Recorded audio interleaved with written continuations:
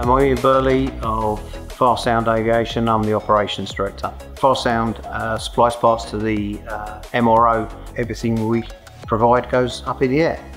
Farsound essentially is a supply chain management business. We supply the components that go to the service centres to repair the engines. We believe that no problem is a problem and it's a solution.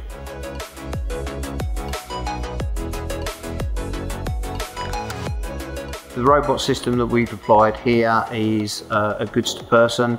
So instead of our pickers walking miles and miles around the warehouse every day, the robot brings the parts to the actual pickers at a picking station.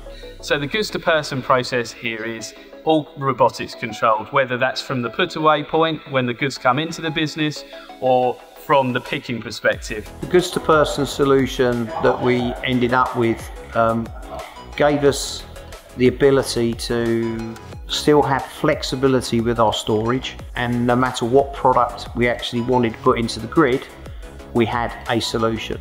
It eliminates any of the inefficiencies that you'd see in most warehouses, from the walking to the rack, counting and then bringing it back to the workstation. Everybody I've shown around this facility is pretty much mesmerised. It is fascinating, but also very, very efficient.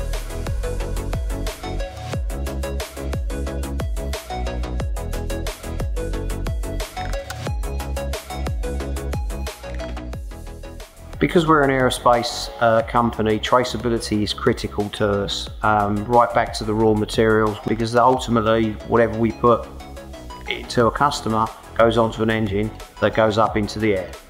What we need to be able to do is look at the history of these parts, look at where the movements have gone, where they've come from, what dates, times, who has done that movement. The system that we currently use gives us fantastic flexibility with looking at those reports. The robotic solution, as I say, has helped us pick more efficiently. It's allowed us to actually consolidate our orders better, and it's provided us the vehicle for future growth. The addition of this automation provides me so much more time to work with my management team, the fulfillment manager, the compliance manager, to look at that service that we are providing to the customer. Within a normal warehouse, a lot of time can be taken up with this side of things. There is no automation. You're firefighting, troubleshooting. That has been removed completely. We are now looking at how we can excel and provide a fantastic service to our customers. The project itself was hugely successful. We went live on time, and at the same time did we go live with the project, we also moved the whole business 8 miles up the road. Working with the implementation team was really smooth. They provided the support where we needed the support.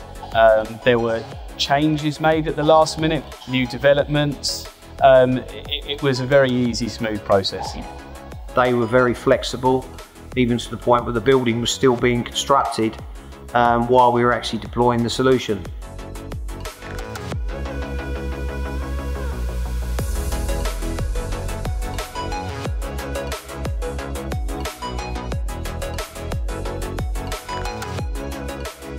We're now not looking at problems, we're looking at how we can continuously improve, working with automation and Autrix. We are looking to expand the number of robots we've got based on our business growth. Success leads to success in our business.